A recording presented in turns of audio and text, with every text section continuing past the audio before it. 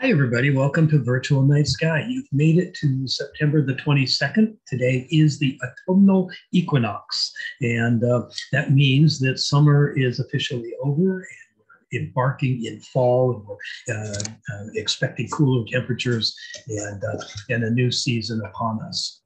We have an amazing program tonight. I'm really proud of what we've been able to put together. I'm just going to do the rundown for you real quick, and then I'll introduce some of the players that are with us tonight. So first, I'm going to do a quick introduction to the program, and then we have a guest from a Pan University program that ASU runs called Interplanetary Initiative. I won't say any more about it now, but that will be the first feature of our program to learn about what that is and learn how you as public can get involved with this very, very, very special project. After that, we will be talking about the equinox and what that means and what is an equinox anyway, and what's happening to the sun and the background stars and how that looks. We'll look at a little history. We're going to process ourselves back about 3,000 years to see what equinox looked like then, and we'll just explain how that works. If we've got a little time, we'll walk you through a couple of constellations to look for in the night sky and some other things to look at. We've got some features tonight, including resources for you to use offline and after the program. And I don't know if you know this or not, but a bunch of citizens just did an amazing space adventure. And so we'll kind of get you up to date on that. And then some words about future programs. And that's how we'll fill our hour tonight. So welcome, everybody. We have a little bit bigger attendance than we normally do. Thank you very much if you've joined. So something about how you heard about the program enticed you to come visit us tonight. And for those that are new, welcome. We do this every other week, and we have a lot of fun with this. And there's always something to learn from our program. There's always something to go out and look at and experience in the night sky. So that's really what our commitment is. With me tonight is Kim Baptista. She is the communications officer for our program. She's the one that communicates to you, gets these webinars set up, does all that technical work in the background, and she's absolutely invaluable to the program. Thank you, Kim. My colleague, Meg Hufford, is here as well. She is a staff member with us, and she and I run outreach programs at the university. This particular virtual night sky program started during COVID when we couldn't have visitors to the university, and it has become a success in our minds, and we're just going to keep doing it for a while, if you guys don't mind. So please keep tuning in every other Wednesday, and Meg and I will always put together a good program for you. I have two students here tonight. You have met them before, Alex Blanche and Alicia Hyatt, and they are kind of eager to help in the background. They will be handling some of the notifications at the end of the show and running question and answers and all that. That reminds me, so this is a webinar format. We do not do chat, but we do encourage you to form questions or comments into the question and answer button at the bottom of your screen. All you have to do is click that. If something, anytime during the program, if something comes to you, if you'd like to just sort of know something, we're working those questions and doing responses in the background, and we're bringing several of the program forward during the program, so you'll hear live answers on the air as well. So that's the way to interact with us. So please take advantage of that. If something sparks your interest, put it in the question and answer. We do run closed captioning, and you're in charge of what that looks like on your own screen. So if you want, you can X out that button. You can put those closed captions on your screen if you like those. We do it because it makes it very much easier for us to take these programs and put them on YouTube for people to watch later. If you are a student or a teacher, we'd like to hear from you outside of this program as well. So teachers, we have a way to get into your classroom with virtual programming this semester, and we're launching that program. So if you are an educator, if you know an educator in the K-12 program that would like to have programming into their things, please contact us. And you can do that through your webmaster, or you can do that through the question and answer to say, I'd like to know more, and we'll get back to you on that. So that's all the business end of it. And now I am really thrilled to introduce Jessica Rousset. Jessica is the Deputy Director of Interplanetary Initiative. And in my experience in the Interplanetary Initiative is that it started a couple of years ago, and it was a brainchild of the president of the university, Dr. Crow, and our director at that time, Lindy Elkins-Tanton. And so to learn more about it and what Interplanetary Initiative means and how you can participate, I'm going to introduce to you, and welcome to the screen, Jessica Rousset. Thank you, Jessica. Thanks for coming tonight. Hello, everybody. It's a pleasure to be with you all tonight on this first night of fall. And my name is Jessica Rousset. I'm the Deputy Director at the Interplanetary Initiative at ASU. And I joined just 6 months ago. A little bit about myself. I'm a biochemical engineer by training, and I spent most of my career in healthcare and life sciences, primarily focused on bringing innovative solutions to improve the health of children. But I am now extremely excited to be part of this new endeavor, which I'll tell you all about tonight. I am going to share my screen and launch into some slides for you. Okay, hopefully everyone can see this well. Great, so here's the agenda that I put together for you. I thought it would be really helpful to kick us off by sort of setting the table with going over the scope of the space enterprise at ASU. I'll tell you a little bit about how the Interplanetary Initiative got started, and then I will go do a little bit of a deep dive in some of the programs that we're working on in the future of learning, as well as in the research arena. And then hopefully we'll have a few minutes for some Q&A at the end. Okay.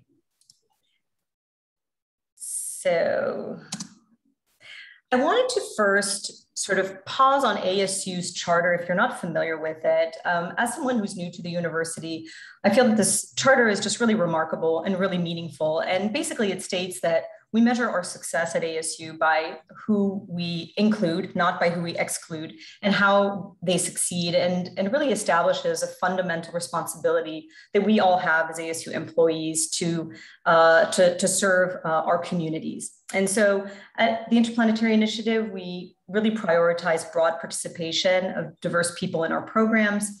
And I wanted to anchor everything else that I'm going to share with you today in sort of these very important and profound values. All right, so launching right in, this is I think, a really beautiful slide that sort of brings to life just how truly broad and deep the space enterprise is at ASU. And I want to give a shout out to our colleagues at ASU New Space for researching this landscape and putting together the slide, because it really helps appreciate the number of space investigators that we have, over 300, and sort of where they are across the university. We find a third in our School of Earth and Space Exploration, a third in our Fulton Schools of Engineering, and a third in all other places across campus. So this really brings to light just how highly interdisciplinary ASU space enterprise is.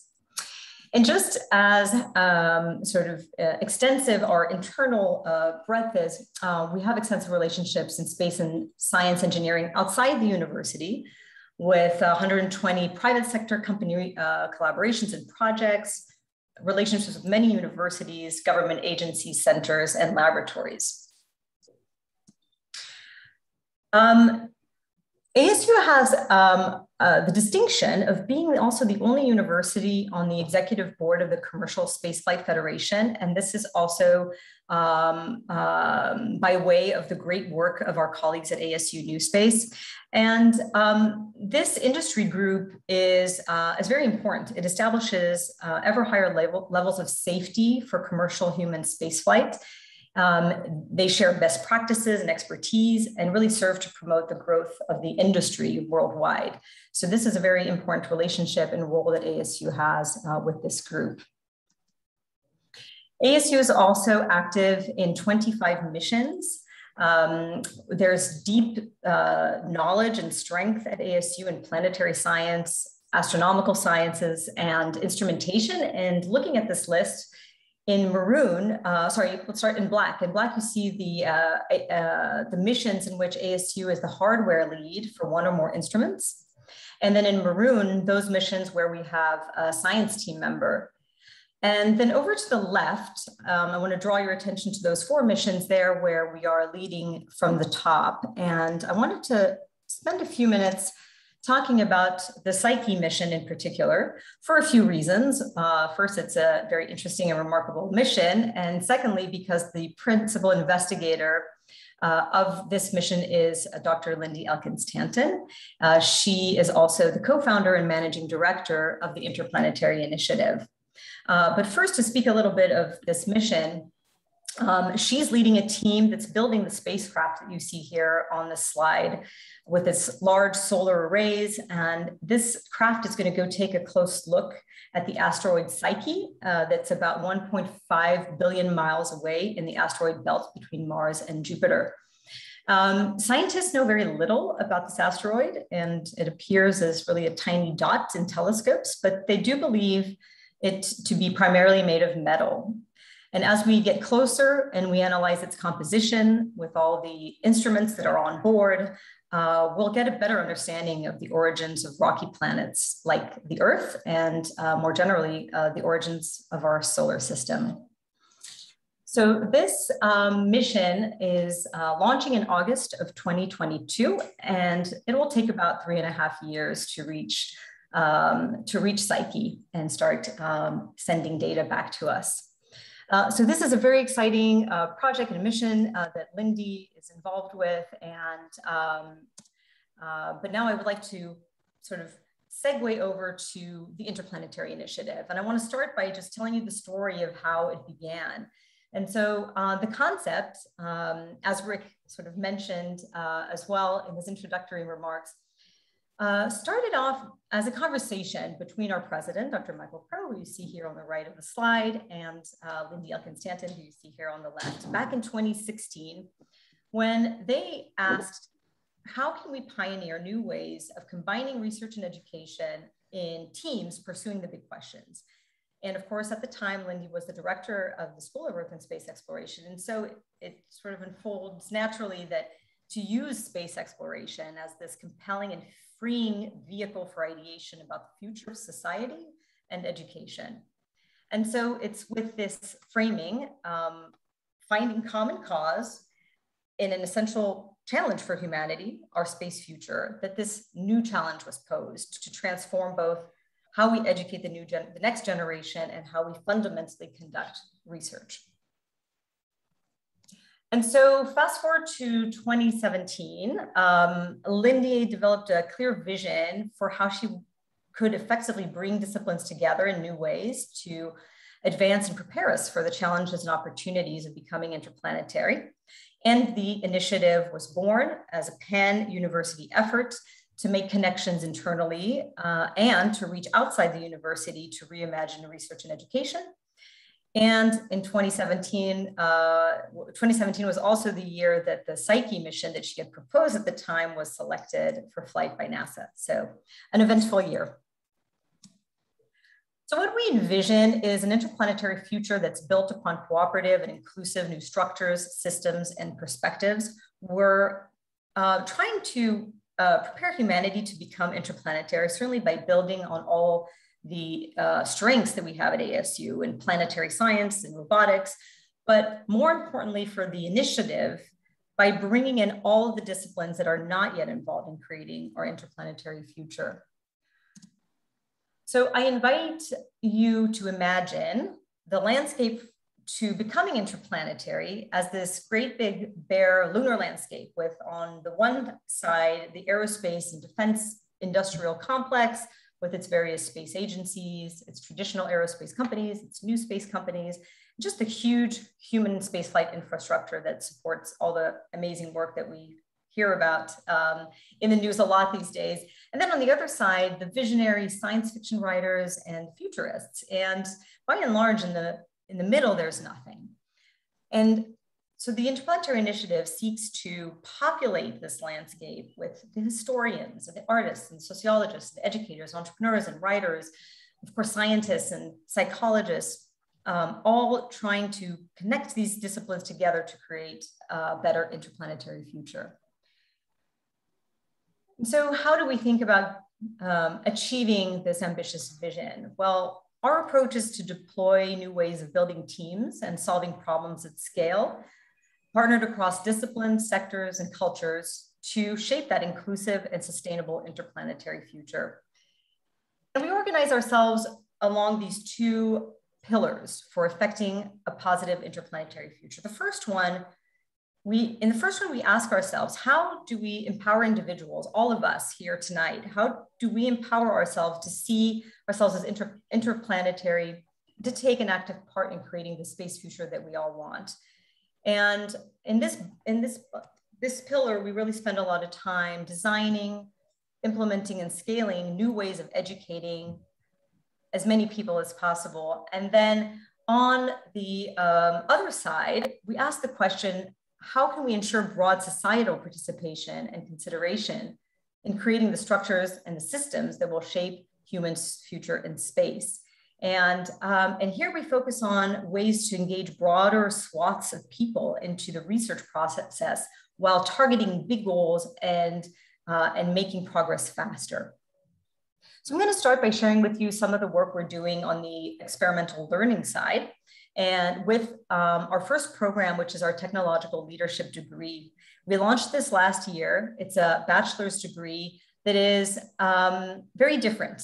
This degree offers research experience to undergraduates in the classroom by teaching the process of scientific inquiry. So this is not based on conventional lecture recitation type teaching model, of course, because that's not the world that we learn in. We are submerged with information. We need to know how to navigate it and to become master learners, and we should start that process at the undergraduate level. So our students learn, one, to ask their own questions, to identify unsolved problems to go after, and then to research, vet their own information, synthesize that information, and then communicate it back to their team members. And these are really all the essential skills that one needs in life. So the degree is designed to be completed in 3 years, and it combines thinking courses that are entirely student-led in the classroom, and I'll tell you a little bit more about how these run. They are combined with making courses that are hands-on, and then various foundational courses that you see here, but that also, of course, include the STEM subjects, but also strategic thinking and leadership and psychology. And then we also require 2 summer internships. This program is offered online as well as on campus, and it's perfect for students that are seeking a STEM degree that offers a hands-on and active learning experience and leading to careers that span management consulting, product and program management, tech transfer and commercialization, as well as entrepreneurship, to name a few. So I want to dive a little bit more into these thinking courses because they use a unique approach that are these inquiry cycles.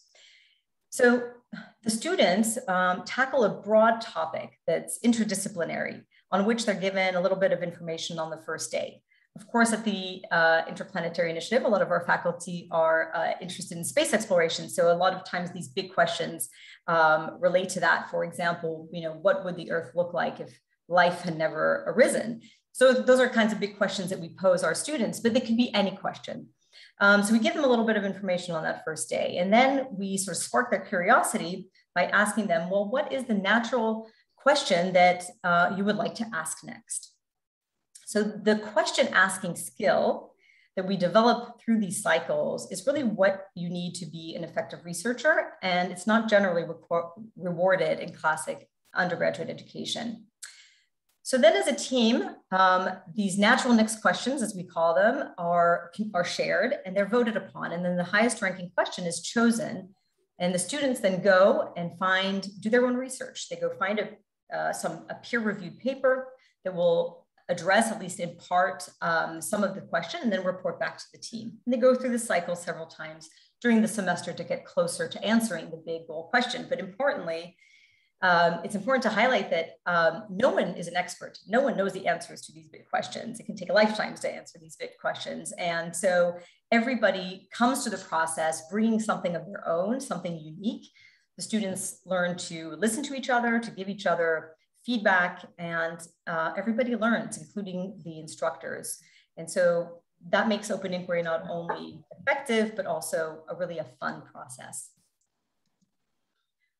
This degree is taught by top faculty across ASU. The degree does not belong to a specific department at ASU. It's a pan-university degree, just as the initiative is a pan-university initiative with contributions from 15 units and counting.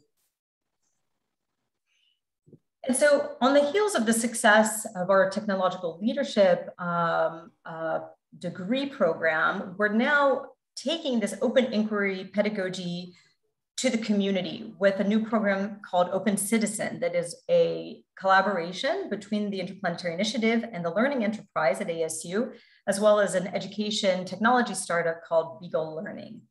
And you might ask, well, why are we going beyond the bounds of ASU? Well, because 3% of people across the globe enter an educational program beyond high school, let alone graduate. And as we I touched on earlier, this is an age of information, misinformation, disinformation. And so learning how to parse content, learning how to learn, learning how to solve problems is becoming just more important than ever. And so Open Citizen, it offers a framework. It offers a scaffolding to teach people how to learn and how to solve problems, and ultimately to thrive in today's ever-changing world.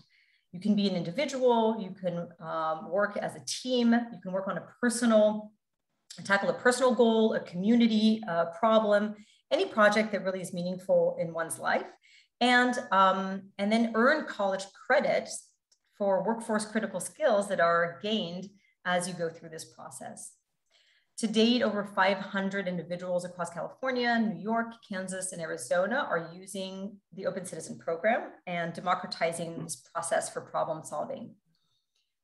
If this piques your interest and you'd like to learn more and even experience it, we invite you to apply for our Open Citizen Gathering. It's happening November 12th through the 14th at Arco Santi, which is an artist retreat in the high desert here in Arizona. And during this event, participants will experience a highly collaborative series of sessions that are designed to introduce open inquiry processes, as well as learner-centered pedagogies, and importantly, to give participants strategies for going from the inquiry process to action and improving your life. So we're very excited about this program and would love to tell you more about it if you're interested in joining us. So now I'm going to shift over to talk a little bit about how we're innovating in research. And I want to tell you a little bit about our big questions teaming process. So similarly to how we're shifting the power dynamic in the classroom, giving students the reins to guide their own research and their own learning, we shift the process of launching new research projects from one expert coming up with a really cool question that can be solved with that person's knowledge and their tool belts, to having experts across many disciplines come together to tackle a big question. So this process really starts with the big questions, as you can see on this on the slide here, and really far down the process is a leader selected. And this process has proven to be an extremely effective way to overcome incremental thinking and to accelerate research outcomes. But don't necessarily take my word for it. I invite you to come and experience it for yourselves. We do these big question teaming workshops once a year, and fortunately, it's happening this week this Friday, September 24th at our Tempe campus from 10 to 12. Everyone is invited. So if you're interested in experiencing this for yourself, please come and join us for this event. And this is how we launch our research projects and how we seed fund projects. So we have a pilot project program. You can see here just little thumbnails of the different projects that we funded over the year. There are 26 of them, and they've all resulted from this big question process. Please learn about them on our website, but I want to take a little time just to highlight two of them to bring this to life for you.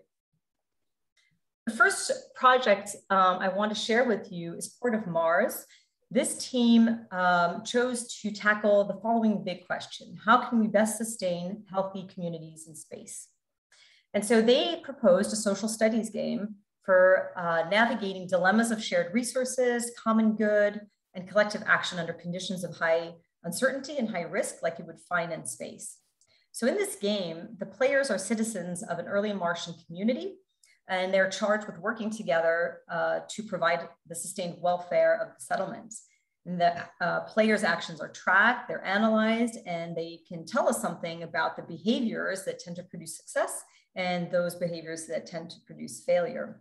This started as a card game, it evolved as a video game. If you are an ASU student, there is an opportunity to play this game. There are several times a year through the Mars Madness tournaments. And so lastly, just what I'll say on this slide is I want to draw your attention to the team. So these are all the disciplines that are represented through the team members that have made this project happen, and you can just see how reflective of that breadth it is in the process. The other project I wanted to share with you is Mission Interplanetary. This team took aim at this big question: how can we effectively explore and share the exciting challenges of designing positive space futures? And what they proposed was a podcast. So Mission Interplanetary wrapped up a first season in partnership with Slate. And we invite you to download the podcast and listen to the episodes. They're amazing hosts and also incredible guests across different sectors and disciplines, tackling very interesting and diverse topics. So please check it out and let us know what you think. And we do a lot of, we have a lot of public events. This is just a recap of our activities last year. We reached over 10,000 people in our various programming, from public webinars to, of course, our, you see here, our podcast and our Mars Madness tournament. And we're certainly hoping that as COVID evolves, we can do more in-person events and see you all there. But the best way to get involved with our public events is to sign up for our newsletter, which I invite you to do. And lastly, I want to talk about our interplanetary lab. This is a beautiful space on our Tempe campus. It takes a maker-space approach to solving society's urgent space challenges with full life cycle spaceflight hardware and software development. So the lab provides access to specialized equipment and expertise, and to enable groups to pursue projects that are either too risky to invest in themselves or otherwise out of reach due to limited resources. And we offer services and access to external partners as well. So we work with other universities and industry. So if you'd like to learn more about the capabilities, come take a tour. The team would be more than happy to host. And so with that, I just want to sort of conclude by saying that we are eager to engage. We want broad participation in what we're doing. There are a lot of different ways of getting involved with the Interplanetary Initiative to start creating our interplanetary future together today. And I just want to highlight a few here. We are always interested in pairing up our technological leadership students with really good internships. If you are an educator and you're interested in using open inquiry in your programs, we do offer workshops, and we'd be very interested in speaking with you. Our applications are open for the gathering. If you'd like to join us, please reach out. And again, our interplanetary lab is always open for visitors and for tours. And then just lastly, a last shout out for our Big Questions teaming workshop that is happening this Friday. And we hope you sign up and join us for our many public events. So with this last slide, I just want to thank everyone for tuning in tonight and for the opportunity to join you all. And I'd be happy to take questions if there are any. Jessica, thank you. Thank you very much. So I'll ask in the background, are there any questions you want to bring, that the team wants to bring forward? And I have a couple of questions for you too, just in case they don't. So let me ask you this: so the program, if I was sort of in some of the initial meetings and things like that, and I remember when it launched, it was kind of loose, and it was really sort of like lots of different moving pieces. All these people were excited to get involved, and I think you've been able to sustain that involvement. But tell me, where does this go? What's this look like 5 years from now, or 10 years from now? I think you said you had 10,000 people participating in programs this year. What's that look like in the future? How do we get there? Yes, so that's a very interesting question and timely as we look at how we want to grow our efforts. I think what we want is to bring people together, right, across sectors and across disciplines. So what we're doing with our programs, we'd like to scale them and replicate them, right? And work with other universities and corporations and bring these methodologies that we're proving and sort of testing out at ASU and adapting them so that more people can benefit from them. And so we're really interested in partnering so we can scale our processes and enable others to experiment with them and co-create with other partners to improve on them. And so for us, it's more people using exploration, learning and open inquiry in different ways, improving on it, gathering data, doing the Open Citizen program across many industries. There are so many use cases for it.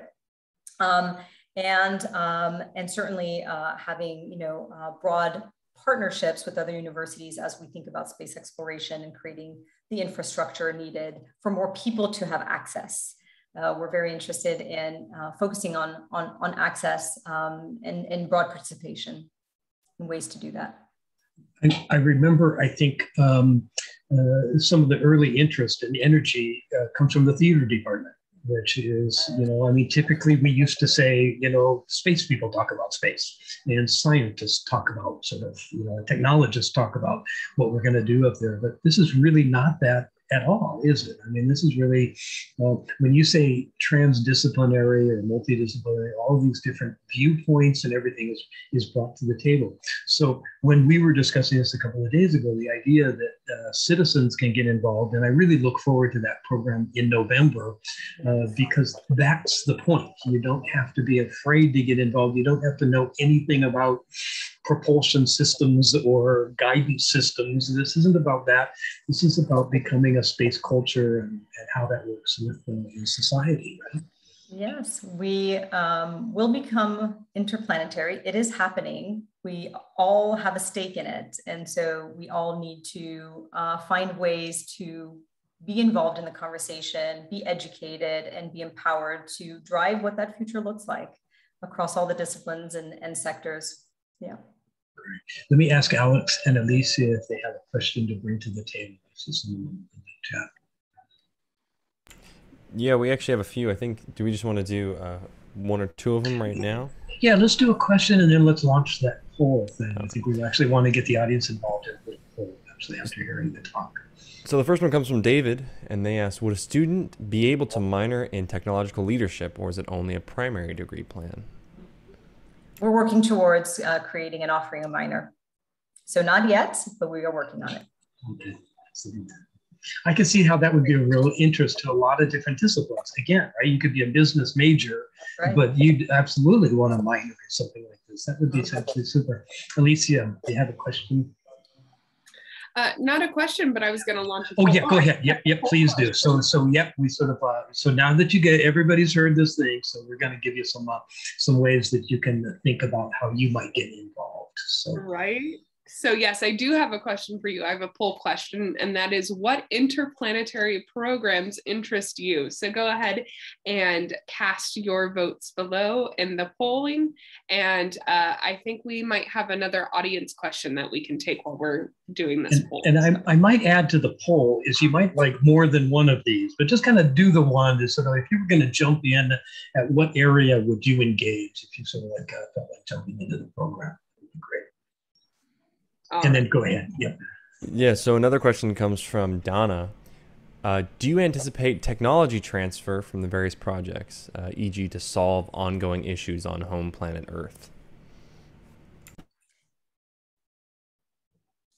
So sorry, Alex, can you repeat that? Is the question, if you could repeat it? Yeah, so I think they're talking about Mm-hmm. transfers in technology from space and that sector Mm-hmm. to going to Okay. solving issues here on Earth in a more, I guess. Yeah. Yes. Certainly, folks that are knowledgeable about the space industry recognize how beneficial it is to our life on Earth and how, transformational it has been. A lot of what we focus on as part of our target outcomes and how we select projects is to always look at the benefit here on Earth. So that is a filter by which we look at the possibility, all the many things that we might do. It's critical. For folks to feel interplanetary and to get a sense of that, there needs to be a connection to our daily lives. And so I think that is an essential consideration. This clearly does it. If I, from the participating in the projects and talks that I've been in, it really is all about, it's about us. It's about society. And it's not about this sort of high-end technology being done by others. So I think that's great. Any other questions? So we go. While Alex is looking, perhaps you can close the poll. So thank you so much. There's interest all across the board, but we have an overwhelming interest in public webinars and events at 52%. So thank you so much for providing that feedback in the poll. And perhaps Alex has our last question of our Q&A. I think there's also something for everybody in the poll. I like the places people are ready to jump into the learning as well. And so that's really super cool. Big questions. Good. So we'll take one last question from Camille, who says, what is the difference between scientific exploration in space, which seems realistic, and colonization of space, which seems unrealistic? The difference between space exploration and space colonization, which is certainly colonization is, I think, a term that folks are not necessarily comfortable with. So I guess meaning humans living in space.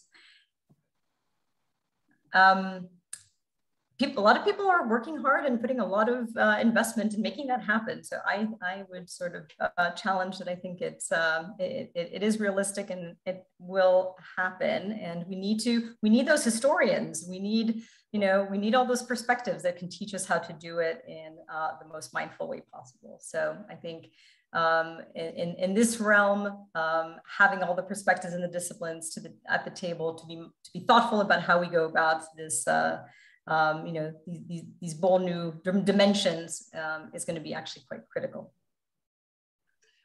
I remember just not that long ago, the question came up about whether would you be willing to be a person to go to Mars if you knew that you couldn't come back. Remember that? This is a big question about 2-3 years ago.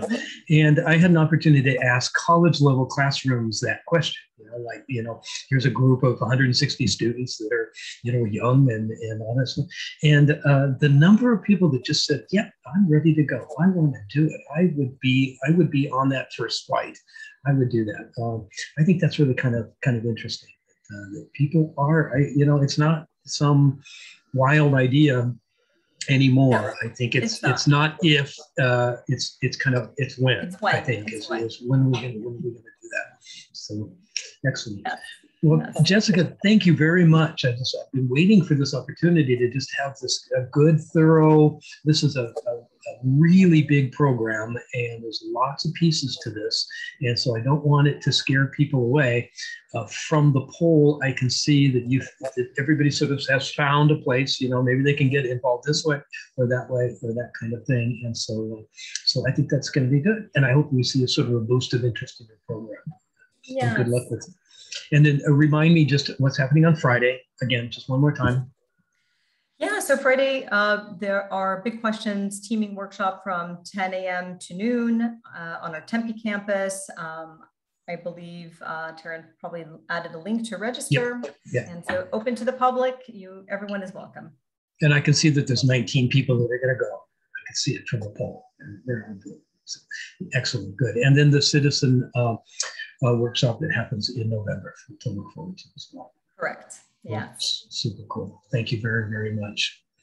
Hey, I'm going to shift gears a little bit, and I think Jessica's going to hang around. So if a lingering question comes up, or we want to chat again at the end of the program, Thank you, Rick. Jessica will be here, and I appreciate your participation. Hey, I actually, if you were here 2 weeks ago, I gave you very, very specific instructions about what to watch, what the moon was going to do from 2 weeks ago, and how it was going to move through the sky and visit things. So now's my chance. I'm going to do another poll question here. Now's my chance to see if you did your homework. I want to know how many people might have done this. So.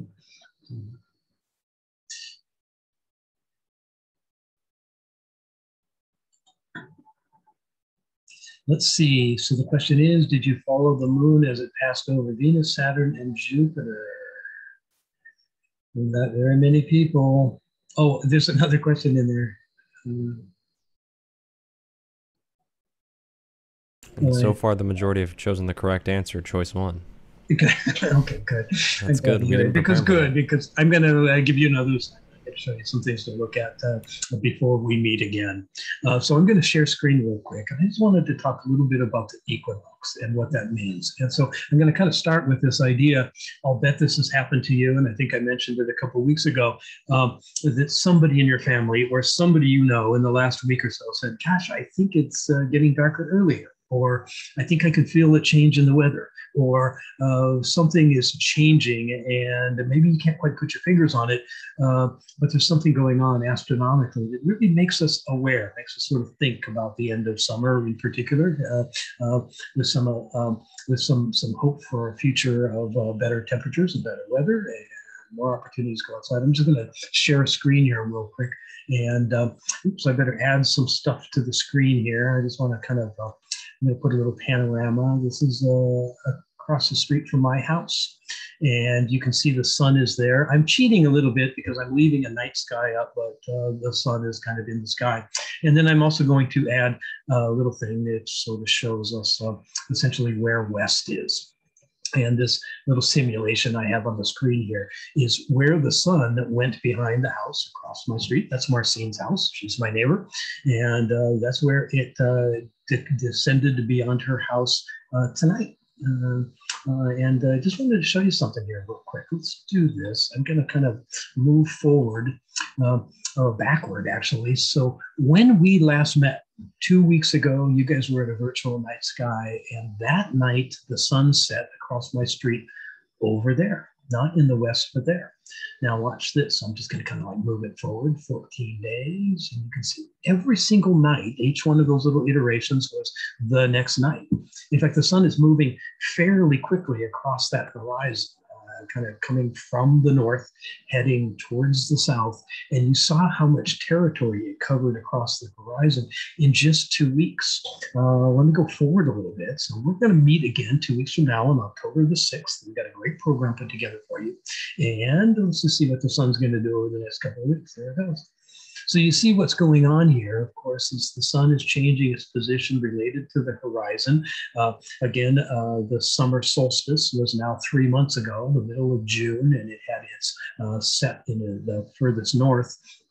And then it started trekking its way south, crossing that sort of that point in at the western sky tonight. And so that's what it looks like from my house. That's what I'm seeing. But there's some other things you're noticing. You live in Phoenix, so if you're a commuter, you know that our street system is grids. Many of our major thoroughfares go exactly east-west. And so if you're on your way to work in the morning, or you're on your way home from work in the afternoon, you see that this funny time of the year, this time in September, and then also another time in March, that sun really gets in your way. The glare from the sun just right, it sets right on top of the boulevard as you're sort of driving home or driving to work in the morning. And that only happens for a very short period of time. The sun actually moves, if you want, in this particular month I just described there, moving from 2 weeks ago to 2 weeks in the future. It actually changes its set time by about 40 minutes. And so it moves, I guess the point here is that it changes faster this time of year, right at the equinoxes, than it does during the solstices or during any other time of year. So if you've noticed the change, if something has happened to make you like you wake up in the morning, your alarm goes off, and 2 weeks ago it was dark or light outside, and now it's dark outside, that's because this transition is happening. So let me kind of I'm going to shift gears here a little bit, and I'm going to get rid of this particular scene because we don't need Marcine's house anymore. I'm going to spin us around so that we're actually now kind of looking towards the south. And I will sort of just move forward, oops, that wasn't forward, this way just a little bit. Let me turn on some constellation boundaries. There we go. Let me give you some sort of labels of the constellations. I'm going to kind of, oops, I don't know how to do this. I've got a little setup here. It's going to do.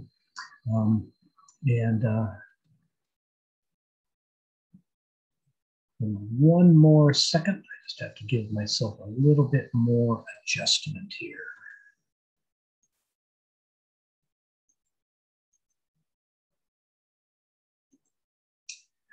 I'm going to add some lines to the screen, and I think we've talked about these before, but this blue line kind of moving across the screen right here is what we call the line of the ecliptic.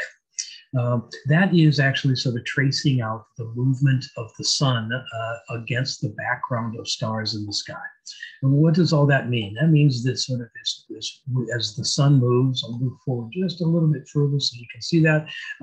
It is actually set up at yesterday. I'll move it to today. So you can see right here, the sun is actually in the constellation of Virgo. Each one of these little blue tick marks marks the path of the sun through the sky. So every day, just relentlessly, the sun is going to move one of these little tick marks. You can see in about 8-10 days, it's going to cross into October and then into November, and that's how that works. Now, I'm also going to add another line to our scene here. This is the Earth's equator projected out into space. And so you can see very clearly here, actually, I'm going to just kind of move over a little bit further so it's a little bit clearer in the sky. So you can see here, this is the big dealie. The sun has, over the last several days, sort of like been moving down. Today, it crosses the equator. It crosses the plane of the equator in space and will start moving below the equator. So you kind of get it. When it's above the equator, it's our summertime. When it's below the equator, it's our winter time. And when it's right in the middle, that's the time of year, or that's the time that we have equal light, day and night. And so 12-hour day, 12-hour night, and that's what we can expect when it crosses that line, and that's what's happening today. It hasn't always crossed here. This is actually something new. So there is a thing going on in space. It's the wobble of the Earth, right? The Earth is tilted 23.5 degrees. So the line of the ecliptic, this blue line, represents the plane of the solar system. The green line represents the plane that is described by our Earth's equator, and the Earth is tilted a little bit. So those lines don't match up. They're inclined to each other. And so what we're observing again is the sun moving from the north to the south. But this constellation over here, you can sort of see the word over there, is the constellation of Libra. When the zodiac was organized, when early astronomers, philosopher, scientist astronomers in Greek times sort of got our zodiac position, it was 12 constellations that were all that followed this line. So the sun moved through a parade of constellations, 12 of them. There are 12 months, and you can sort of see how this would tick by as the sun moves along. It will move into the realm of another constellation as it moves. At that time, the equinox happened when the sun passed from Virgo into Libra. Libra, remember the scales, is that sort of balance, that weight between two different things. And in their particular interpretation, Libra, the scales, was that equal day and night. Well, this act of precession, which is caused by that wobble, is a 25,800 year cycle, almost 26,000 years for it to go all the way around. And over the past ensuing 3,000 years, I'm going to go back actually to the year 979 BC, if that's all right with you guys. And let's just sort of see what happens. See where those lines cross? The line of the ecliptic and the equator. So 900 years before the current era, the sun crossed that equator while it was entering the constellation of Libra. And then, of course, it would move through and and all that stuff. So we have backed up essentially 20 degrees in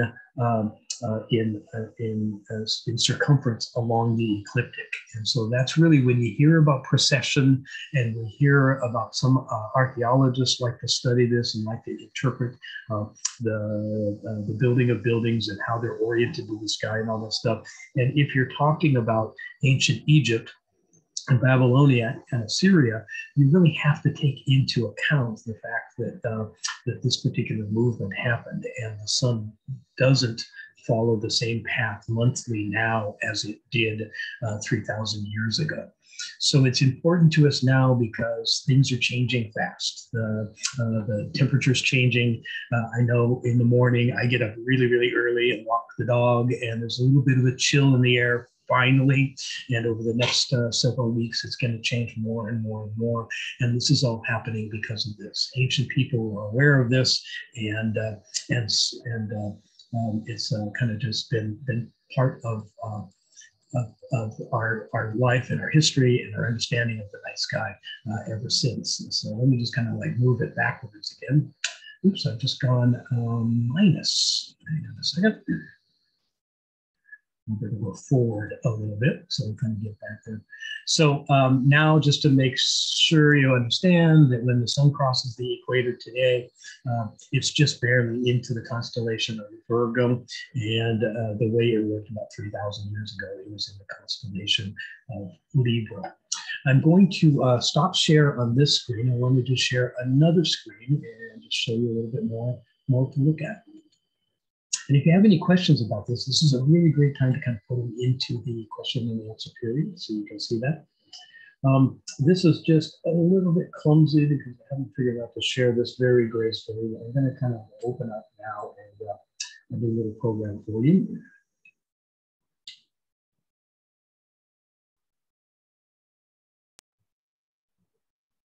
There it is.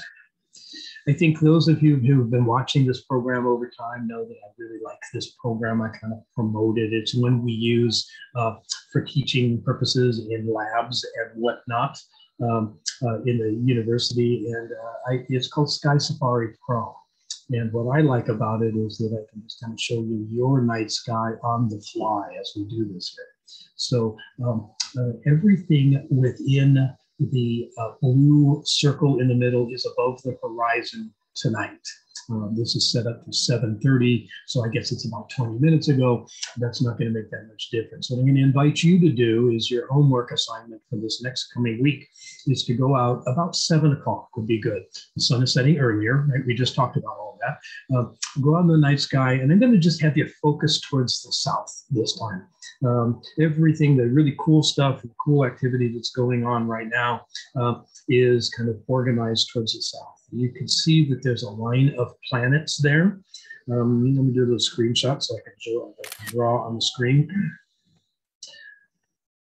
And so that line of the ecliptic, remember I was kind of showing you on the other screen? It's a little wobbly right here, but it kind of connects all the planets together. You can see Mercury is down here, Venus is up in the sky. Saturn and Jupiter are visible. Neptune you can't see without a telescope, and Pluto you can't see without a really, really big telescope. But all of those are there. So at 7 o'clock tomorrow night, if you're looking towards the south, over there on your right at fairly high above the horizon is going to be the very bright Venus. And over there on your left, equally above the horizon, on the other side of the south, so towards the southeast, is going to be the very bright planet Jupiter. If you kind of back up between the two just a little bit, that's where you're going to find Saturn. 2 weeks from now, we're going to focus on Jupiter. So the program is going to include a discussion of a mission to one of Jupiter's moons, Europa. But I'm also going to show you how to see the Galilean moons of Jupiter. And we're going to try to show you different views of that, how to get those views, how to look at those moons and what they mean. We're going to talk a little bit about them scientifically. We're going to talk about a little bit about how to find them and what they do. And then there's a rich history of understanding the movement of those planets that dates all the way back to 1609 and 1610. To the days of Galileo in the night sky. The last thing I wanted to show you, I'm just going to delete this screenshot, show you one more thing, and then I'm going to ask the students to come back with a little bit of a program here. Now, there are two constellations that are just fun to go identify in the sky. One of them is Scorpio, and you can see we're not very far above the horizon here. This is directly south. This is about 7:30. And what I can do sort of is describe for you just a little bit here, a scorpion. It's a Scorpio. It's one of the stars of the zodiac. It is really easy to find and really easy to identify as a scorpion. It's one of those constellations that just looks like what it is. The lead star right here, this reddish star, is called Antares, and it sort of relates to a star that looks like Mars but is not Mars. So if you figure out that Antares, that's where that name comes from. This is Libra. Remember, I said and here's your scales right here, coming down the sky. And the naming of the stars in Libra actually refer to these claws. So this one is known as the northern claw. This one is known as the southern claw. But Libra is that thing. And remember, now the sun is way back over this way. Back in the day at equinox, the sun would have been obscuring Libra and you wouldn't have been able to see it this time of year. And then lastly, I want everybody to try to find these little teapots. There's a little sort of asterism here. It's part of Sagittarius. Sagittarius is actually an archer, and you can sort of see he's got a little arrow going this way. The constellation sort of trails down in this particular direction. The teapot is pretty easy to find, pretty easy to identify, and this really is the best time of year to do it. So go out after 7 o'clock. So what's your homework tonight, this coming week? Go out the next couple of days, make sure it's a nice clear night, look towards the south. You're going to find those planets. They're all going to be lined up. Venus on one side, Jupiter on the other side, Saturn just kind of like next to Jupiter, backing up a little bit. And 3 constellations, especially the 2 of them, Sagittarius will be in the sky, and Scorpio will be in the sky. Really, really easy to find these objects and easy to see them this time of year. Okay, that's a little bit about your night sky segment tonight. I'm going to just really quickly stop screen share. I guess I can do that. And then I'm going to turn the program over to Alex. Actually, I think it'll go to Alicia first so she can talk about some current events. Sorry about that. That's all right. Alex and Alicia sound similar. I'm going to go ahead and launch a poll before I start my section. And this poll says, would you go to space as a civilian astronaut, yes or no? And there is a reason why I am asking. So I'm going to share my screen while you fill out that poll. And then I will, hopefully Alex will read those results for me in a little bit, but I'm going to talk about I love the current events thing. You need to add music to the current event slide. What was that? We need to add music to current event slides. So take a note. Or some news music. I love it. But just recently, we had history made here on Earth. So September 16th, SpaceX launched a Falcon 9 rocket, and this mission was called Inspiration 4, and it was the first ever all-private civilian crew on a mission. And so we are very excited at ASU because our very own alumni, Professor Cyan Proctor, was on board, and she was actually the pilot. And so this is incredible, and we are so excited to just be involved somehow with our alumni and learn about this private event. And so this mission did raise $200 million for the St. Jude's Children's Research Hospital, which is phenomenal. So although it was privately funded, they did raise a decent amount of money for charity. And so Cyan Proctor is actually an American geology professor, and she teaches at South Mountain Community College here in Phoenix. And so, like I mentioned, she is an ASU alumni, and she still is very present on campus. I'm told that she does research with professors often on campus. So we're very excited to see this happening and to be making history. And so on the bottom, we have our very own director of the School of Earth and Space Exploration, Dr. Minnie Wadwa. And she was actually at the launch. She was in Florida to watch the launch. They're very good friends. So we're excited to see it. But with that being, oops. Yeah, let me just add, so the picture that, go back and put it back on it, the picture there. So a family, this didn't hit the news very much, but family and friends of the 4 astronauts, citizen astronauts, were invited to go on those zero gravity flights. So while the astronauts were in orbit and flying around, Minnie and families and everybody sort of did these little sort of things where they take off in an airplane and then they drop it into this thing. And for several minutes, you can actually feel the effects of zero gravity. So she's holding our CC flag, and that just happened about a week or so ago. So I'm excited I didn't for know her. that. Yeah. So this is because of her friendship with science. So that's super cool. Sorry to interrupt. And just with that poll, would you go to space as a civilian? Most of us would. 57% of us would go into space. So I would too. And perhaps we can ask Alex how he feels as he takes our last section, which is resources. If you would have asked me 10 years ago, I probably would have said absolutely yes. But, it's never been something that has really driven me. I've never really been wanted to go to an astronaut. Probably, if I'm being honest, I would, just because the opportunity is incredible. But it's never been something that, I've really, really, really wanted to go to space. But that's just because I'm a little bit biased. I like space being the images on my screen versus, But let's talk about some of our resources that we have this week. A lot of them have been popping up in the chat for you guys, shared with you, but I'm just going to go over some of the few ones that we haven't really got through and kind of remind you of some. The first one is our Interplanetary Initiative website. There are a bunch of links on here, including, projects, upcoming events, the Interplanetary Lab, and then also a link to subscribe to the newsletter. So check out the Interplanetary Initiative website, interplanetary.asu.edu. That's a great website to see. There have also been a lot of websites regarding the Technological Leadership degree. Make sure to check that out. Some of the events to sign up for, including the Open Citizen Gathering and the Big Questions Teaming event. Both of those, the register links are in the chat. This is an article from our former director and a big member of the Interplanetary Initiative, Lindy Elkin-Stanton. We've been talking about a lot tonight. This is an article that we really recommend reading. It's a great article. Time to say goodbye to our heroes. So look for that and look for that link. We also have the Interplanetary podcast. Here it is on Spotify, but you can find this wherever you get your podcast from. That includes Apple, iHeartRadio, Overcast, anything. But make sure to look for this. This is a great podcast with the astronaut Katie Coleman, former astronaut Katie Coleman. So really neat podcast. Make sure to check that out too.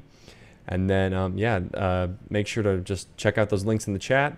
And if you want some more resources, that's your resources for the week. Thank you, Alex. Thank you very much. That's really great. So yeah, this is, we don't want to leave it just here with our hour-long program every other week. There are ways that you can engage with us and find out more, dig a little deeper. And that's really the thing here, is we're just trying to give you some ideas about how to engage the night sky, but also engage in some of the things that are going on in research, and especially some of the stuff ASU has happening. So thank you very much. We're running a little behind, but I want to invite you to come back in 2 weeks. I mentioned it a little bit earlier.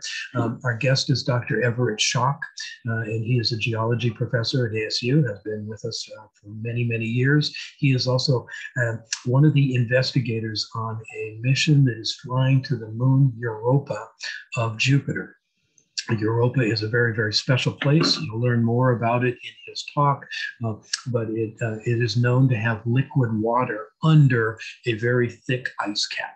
And so we think the ingredients of those things that are conducive for life exist on moons like Europa. There must be a heat source in there. There is liquid water.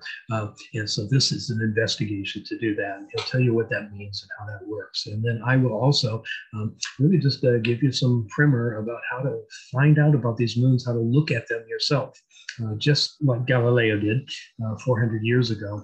And what that means, it's one of the easiest targets for amateur astronomers. And you don't need much equipment to make that happen. So we'll walk you through that and show you how to do that. It's about Europa and it's about the Galilean moons of Jupiter. 2 weeks after that, something a little different. We're going to go all geology that week. This time there is a special event called the International Shakeout. And it is about earthquakes. It's really about public awareness about earthquakes. And if you thought that Arizona doesn't have any earthquakes, you're going to have to come back in a month and we'll tell you that we do have earthquakes. And you'll meet a researcher, Dr. Ramon Aerosmith. He actually works on earthquakes. He is like the go-to guy when something big happens around the world. Usually the new teams are knocking on Ramon's door to find out what happened. He does a lot of work and a lot of research in Central California, which of course is a popular place for earthquake people. And so we'll learn more about his research and what they're doing and how the earthquakes work and what it really means to Arizona, because we're not immune to earthquakes. They do happen here and they happen all the time. You'll find out more about that. So keep tuning in. Keep telling people about our program. We really appreciate you sticking with us. Sorry, we're running a little bit behind tonight. We have a lot to talk about, and keep going out and investigating on your own, asking those big questions. And we will see you in 2 weeks. I really appreciate you going, and thanks to the team. And we'll see you in a little bit. Thank you.